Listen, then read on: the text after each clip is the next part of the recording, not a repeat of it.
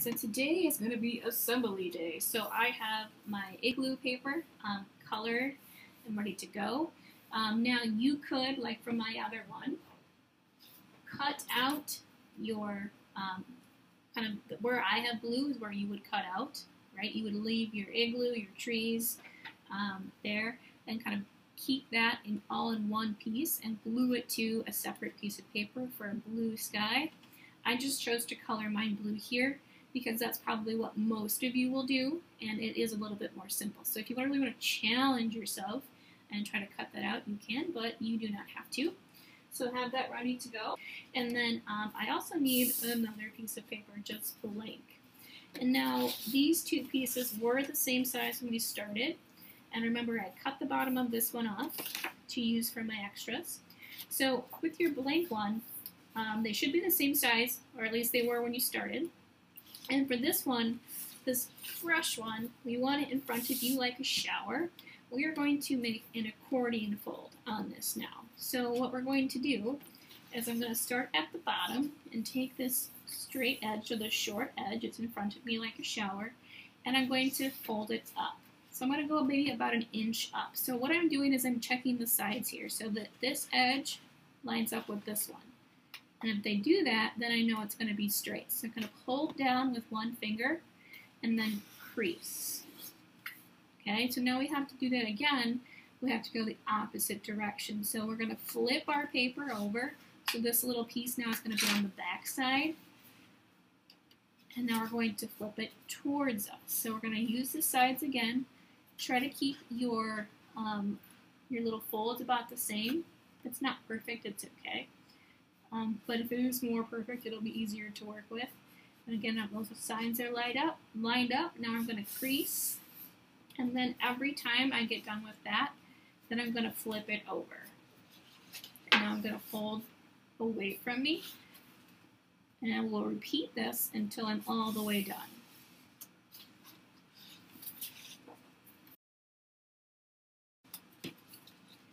So now that I have it all folded, you can kind of see I can open it up and kind of stretch it like an accordion, or if you ever made a paper fan, that's how you make a paper fan as well. Now what we're going to do is we're going to fold it in half. So we're going to kind of have the longer end in front of us like this, and we're going to take one end and fold it over to the other. And crease. Okay? So what's going to happen is these two center pieces are going to get attached together, and then this will kind of spread out, and then we'll glue this back piece to our drawing. So you guys can glue these two together. So that's the two here. I'm going to use tape because it will obviously be faster. So you can use glue or tape, or maybe even a stapler if you have a stapler. So let's go ahead and get those attached.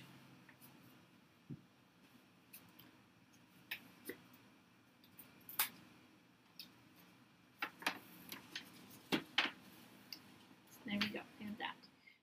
Here's my girl that I cut out from last time. I think what I'm going to do is I'm going to glue her to this paper, and then I'll put my other ones popping out. So kind of plan where you want all these things to go, and we want to do this before we attach it to our pop-up base. It'll just be easier to work with when our paper is able to lay flat. So I'm just putting glue right around the outside. If you glue on the outside, the inside's not going to go anywhere, so don't over glue. And find a good spot where it's not blocking too much stuff. You don't want to hide all of your extraordinary drawing details that you already made, and get those glued down. Okay, so I have all my little pieces cut out, and I have my base ready to go. So I am going to just take a look at this and see how where this folds. So what I'm going to do is I am going to insert my drawing here into here and glue it down. So I'm going to put some glue right on this strip. So originally I had it like this, so just kind of see which way it's going to fit. So you might have to do a little bit of thinking and planning instead of just jumping into things. So I'm going to put a kind of a thick line of glue here, and I'm going to take my picture, and they are the same width. That's why we used our papers the way that we did, in that direction. And then I'm going to press and hold that down until it is secure. So you might need to do that for a minute or two. Just make sure everything is nice and tight. And then I think what I'm going to do as well, depending on how strong your paper is, you might need to do this, but I'm going to put some glue on this side as well, so that when it stands up, it is attached to that as well. So I'm just going to put some glue on the front here of my drawing. And now I can kind of press all that down. You want to make sure you have a good hold, otherwise things might start falling apart on you. So be patient with this part and make sure everything stays down. Okay, so it is holding tight, standing up tall. So now what I'm going to do is I am going to think about where these little guys are going to go, and they're going to kind of stick in here. So that's how it will kind of look from the top. So let's lay it back down so we can see it again. Now I want to be thoughtful about where I put these. So if I put this person right here, right, they're going to kind of be in front of them. So maybe kind of put them off to the side so you can still see all your details. Think about how high or low you want it to go. I think that would be too low. So maybe have just the feet have glue on them. So I'll do that. So I'm just going to put a little bit of glue on the boots, on the back side. And just stick them, press and hold.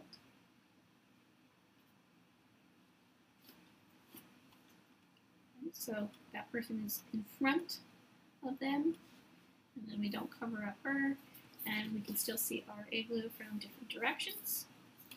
And then I'm also going to stick my snowman maybe over on this side. I think maybe I'll bring him up a little bit further to the front, just so have a little bit more dimension going on. We have some more things happening in the front and not just towards the back.